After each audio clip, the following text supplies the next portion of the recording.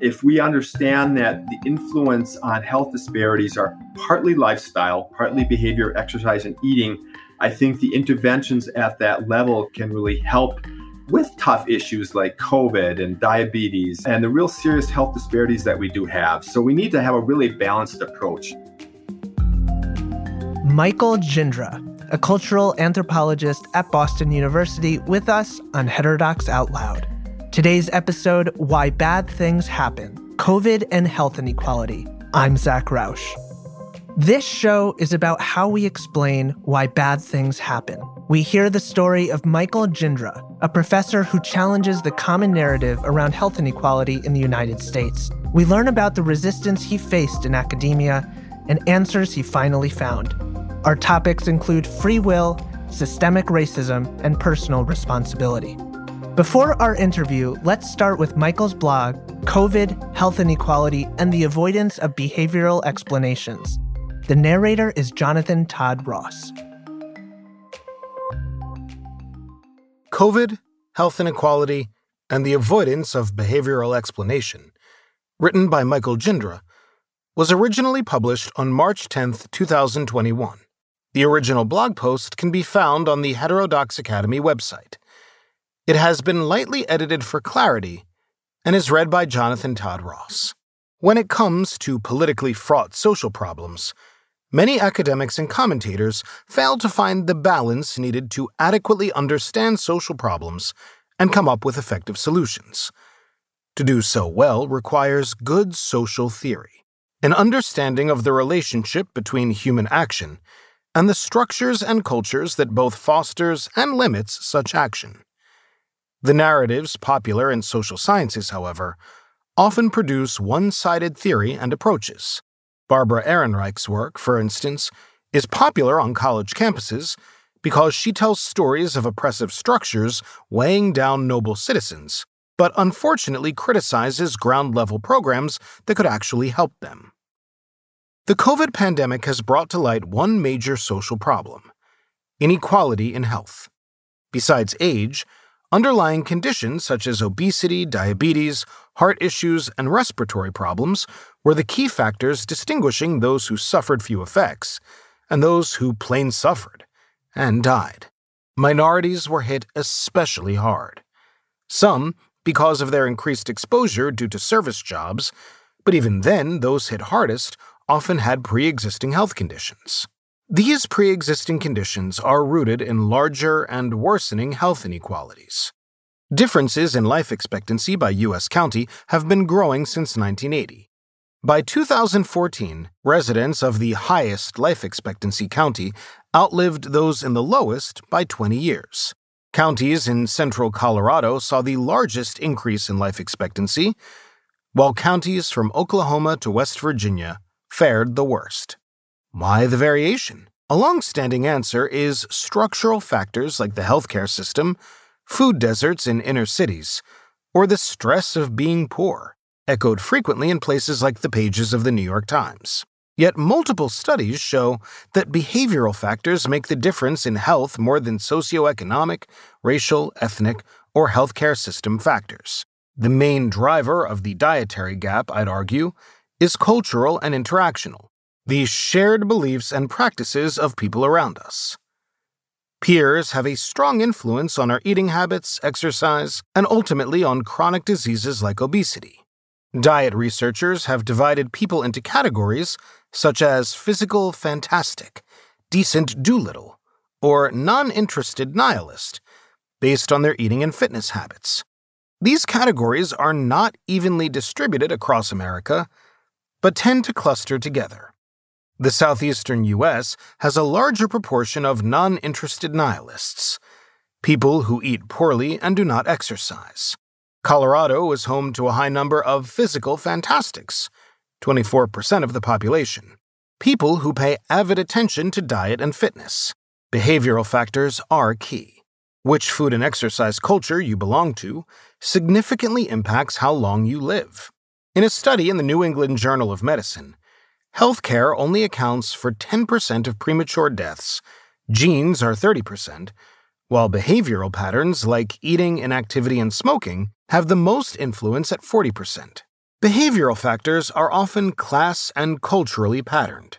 We see this process in the dietary gap between the social classes, which has increased over time.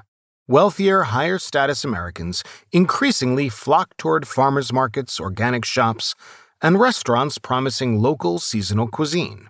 They follow ever more elaborate exercise and supplement regimens, and they shun smoking.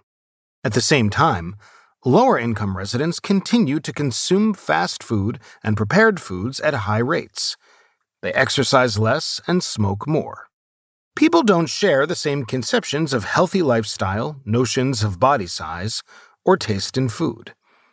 Some of the highest levels of cardiovascular disease and obesity in the nation are to be found in the so-called stroke belt of the Deep South and Appalachia, with high rates of obesity, diabetes, and heart disease. Among African Americans, the behavioral patterns of the Southern diet contribute to obesity and diabetes, making African American dietary patterns especially resistant to nutrition interventions. In general, African Americans don't share the same cultural aspirations toward thinness that whites have, and tend to accept larger body sizes. This is true across social classes. Surveys show they eat more for enjoyment than whites, who have more guilt about food and also more anorexia, which highlights that either extreme presents problems. The longevity among Asian Americans, the highest in the United States, appears to be partly related to their cultural practices around diet, which involves low fat intake and high fruit and vegetable consumption.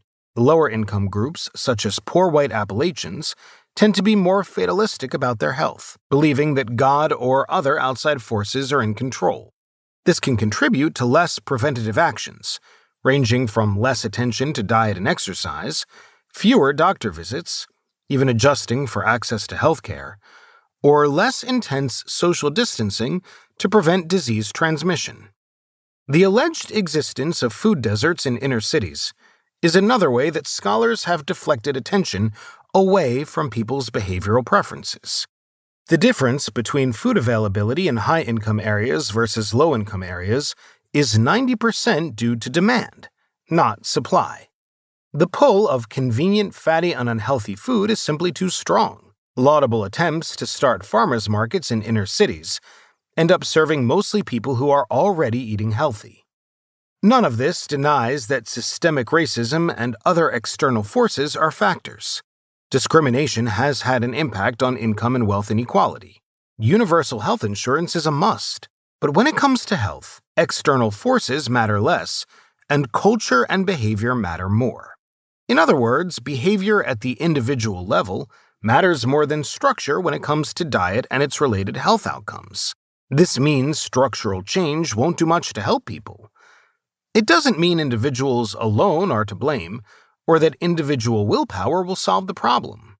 It means that interventions must target culture, group beliefs, social forces, peer networks.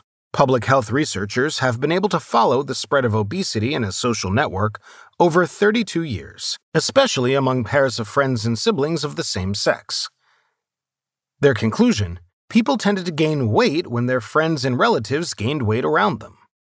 In the discussion of COVID, these factors are often avoided by writers in journals and newspapers, who decry racial capitalism or structures that make low-income populations or minorities more vulnerable. There are strong pressures in writing on social problems to avoid blaming the victim.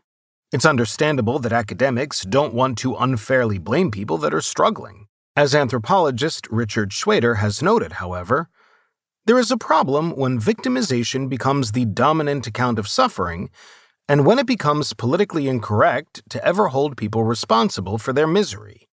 This encourages people to think and act as passive victims with few personal capabilities, which certainly does not contribute to their well-being. Schwader argues that people need to be aware of whatever degree of personal control they have over their own conditions, without going to the extreme of laying all responsibility on individuals. Unfortunately, in sociology and anthropology, structural-only explanations are common, Witness the books that treat the poor entirely as victims, such as Blaming the Poor or Disciplining the Poor.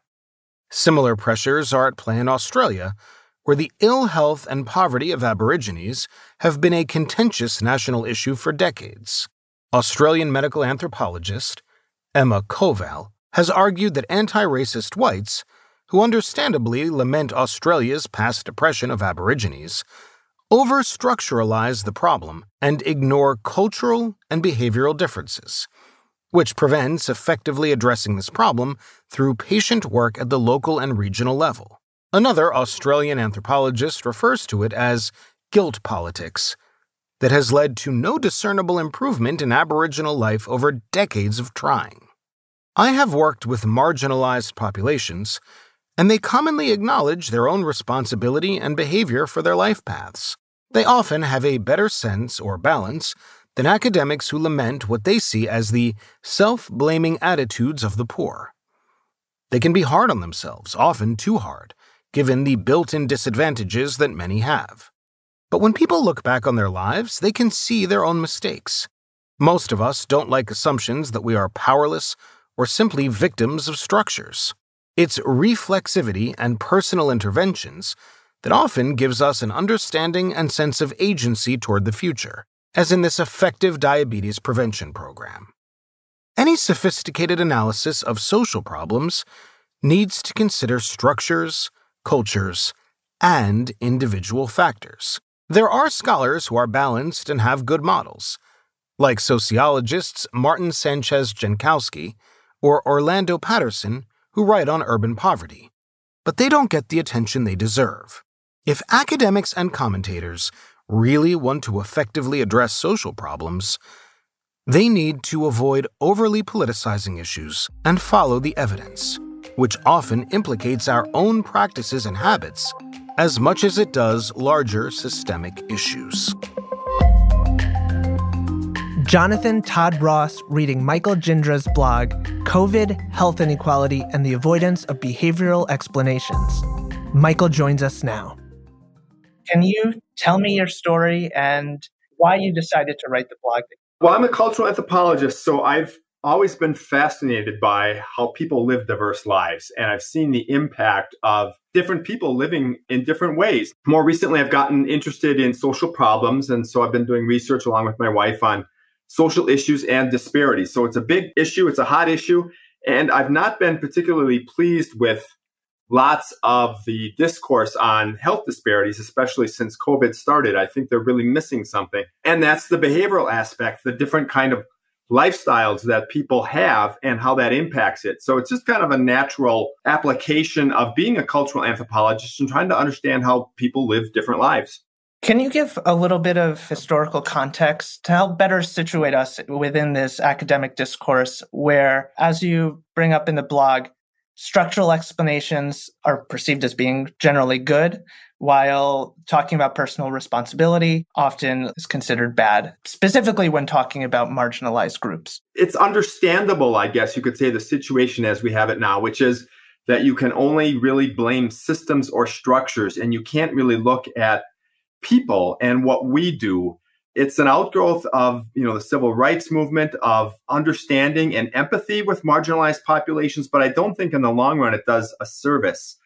So I've always advocated, and I mentioned this in the article, we have to look at structures, at cultures, and at individuals, all three of those things. And right now the emphasis is really only on structures, especially, at least in the press, which tends to lean politically left. And so right now, the victimization is such a big issue, and you can't really blame people. As soon as you look at behaviors, people will say, well, you're blaming the victim or you're blaming the people themselves. And that's not what I'm trying to do. I'm just trying to look at understanding how people behave. And we have not just individual influences, but we're influenced by our cultures, we're influenced by our structures, and we have to look at that, all of these aspects to understand what's happening here. And so what do you think are some of the potential unintended drawbacks when the discourse is only around structural issues? The people, I think you're not really getting at the issue of, in particular in health here, why people eat and exercise the way they do.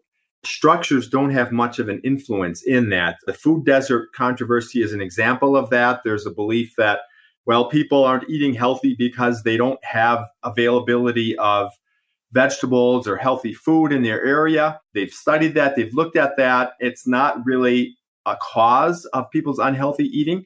If you've put healthy outlets in areas where they're not there before, people don't change their eating behaviors a lot. It's because we're influenced by taste and by habits and by what we want to eat, more so than simply the availability of what's there. So the nutrition interventions that we need are more, I think, group-based. They're more based on getting people to understand that certain foods are healthier, that exercising is better. And if we can change our behaviors, we can have a real impact on health, especially on issues like diabetes that are really hurting people in the COVID epidemic that we're having right now. So when you talk about these three things, the structures, kind of culture, and then the individual, do you see them all interacting with each other? And do you see some being more important than others, or are they kind of on equal footing, or it depends? There's always an interaction between the three. I mean, our individual behavior is affected by culture and structure, and then those things can feed into the cultures and the structures too. If you change individual behavior, you can affect the culture and eventually affect the structures also. If you're looking at health disparities, there's been some good studies that say it's about 40% due to behavioral differences between different populations, and maybe 30% due to genetics. I mean, there's a genetic factor here too that we can't necessarily do a whole lot about. And then the rest is other factors, your environment, structures, the healthcare system, the kind of healthcare you get. That last one too sometimes gets a lot of attention, but it's maybe only about 10% variation in health disparities is due to the quality of the healthcare that we actually get. So, it looks like behavior is probably the largest chunk of that. And that's also kind of common sense. I mean, exercise and eating, you would think would be the most important things on our health. And I think the studies actually show it's more eating. Exercise, unfortunately, maybe doesn't have as much of an impact as what we hope sometimes, as far as losing weight anyway. It can help certainly in other ways, but eating habits certainly have a bit of a stronger impact there. So it's also a little bit of common sense, but studies have borne that out, that it's simply getting us to eat healthier and also exercise more could certainly have an impact. I know that's not an easy thing to do. You often have to do that on a group level. You need social support. I mean, the anthropologists and sociologists understand that we're so influenced by the people around us and by the groups that we're in. So it's not really just an individual thing. So if you get a group together, if you get a family together, if you get extended families or neighbors together to work on things. They've done some of this at colleges too, where they've noticed large-scale obesity among some of their students. You get college programs, you get people together, and the group aspect is often more fun. I agree. A lot of what you're saying does sound like common sense. It makes a lot of sense to me. And have you encountered pushback on your ideas and you feel like you are an outlier in your field talking about these things? Yeah, unfortunately, it's the academic climate, certainly, or the public climate is not really healthy right now. I think there was something recently in the British journal Nature, one of the leading science magazines, and it was an article about something else, but there was a side comment that, well, the health disparities are due. Some people say they're either due to genetics or to racism. That was the two choices there. It's either racism or it's genetics. There wasn't even a mention of behavioral aspects at all. And I mentioned this this was posted on a Facebook page. I mentioned this on a Facebook page on biological anthropology. And I said, look, there's studies that show, you've got to include all these aspects. And then, of course, a number of people chime in and say, well, it's just all systemic racism. I think people's tastes and habit and their family socialization and in family patterns of eating and exercise are much more important. But it's certainly, if systemic racism isn't there, it's an indirect cause of that, and certainly not a major one. Yet the tone and the climate of discourse in the public is so much oriented right now to look at racial disparities as being due to systemic racism that the discussion right now it's just not helpful. People aren't looking at the things I think that could really matter and really help. And that's really unfortunate, I think. It really does leave out all potential for human agency. And I do think that underlying your blog is a major question about, one, personal responsibility, but also just the nature of free will. And I wonder where you stand on the notion of this. Whether the philosophers say free will exists or not, I think we have to believe we have some power over our actions. And that's been clear for anyone that works with people and with populations. We have to believe that we can have some power over what we do and that we can make changes in our lives. And this is, you see this at the local level in all sorts of self-help groups and 12-step groups and things like that have had a lot of success over the years. So it's almost like there's this discourse at the academic level or at the press level that it's all structures, but then on the ground and you look and people are making these changes and they're doing these things, but this is not what gets attention in the press. I got one more question for you. What's your bottom line, and what do you really want to make sure people take from your work and this particular essay? We have to understand how people live their lives in different ways. And we don't do that just to criticize one group over another, but we want to understand what influences us and why people live in different ways. And health disparities is certainly one example of that. So if we understand that the influence on health disparities are partly lifestyle, partly behavior, exercise, and eating, I think the interventions at that level can really help with tough issues like COVID and diabetes and the real serious health disparities that we do have. So we need to have a really balanced approach, structures, cultures, and individual behavior, and see how these things interact. And there is some work that's being done to look at all these things, but I'm worried that if we focus all our attention on structures, we're really not going to make much headway in this issue. Michael Jindra on Heterodox Out Loud. If you enjoyed today's podcast, we have a favor to ask. Subscribe and download us on Spotify, Apple Podcasts, or wherever you listen. Davies Content produced this show. I'm Zach Roush. Thanks for listening.